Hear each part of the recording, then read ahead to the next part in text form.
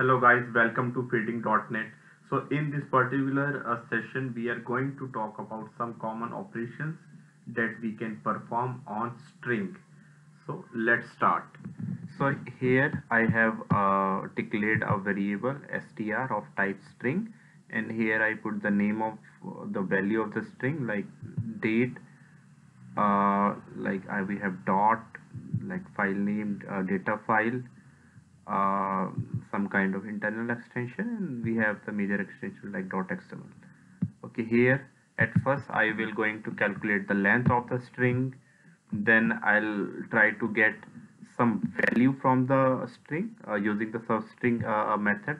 Then I'll try to trim the space from left and right side. You can see from left we have space and right side we have space.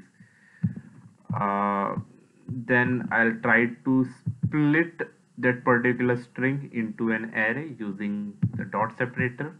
Then I'll try to find the number of element in the array. Then I will going to create a new string where I'll try to split that string into an array without any option. Then I will try with some options like remove entry and remove trim entries. Okay, so let's start.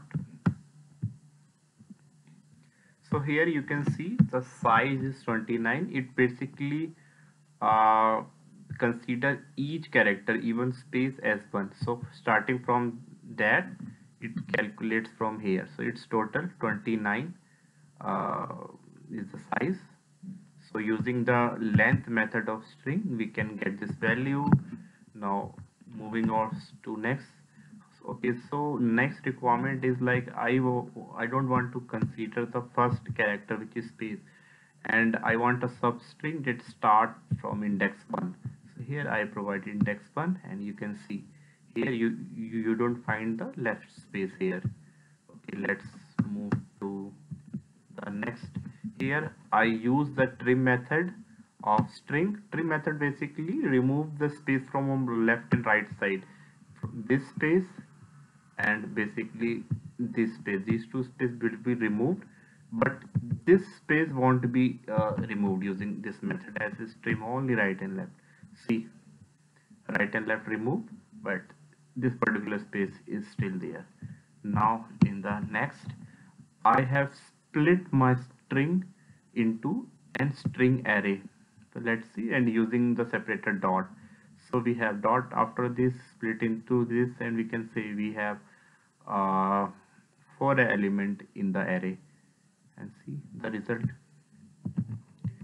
Let's move to next. So it tells how many elements was there in the array. So basically the length of the array.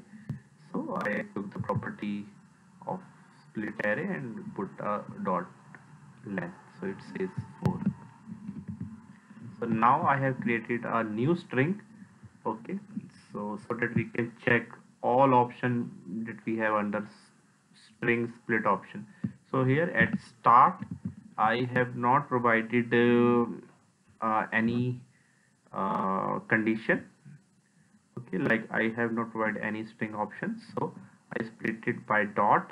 So let me check the result. It separates into an array of length 6.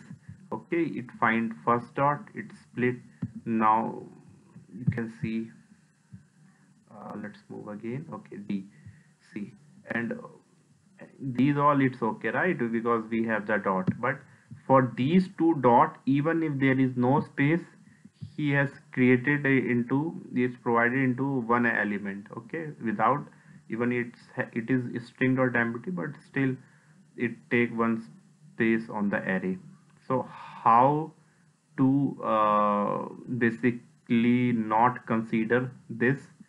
So let's move to the next. Okay, next we have used split string option with property remove empty entries. It says split with option this, it will basically omit any array that contain empty string. So basically here in between it's basically string dot empty, so its condition basically satisfied.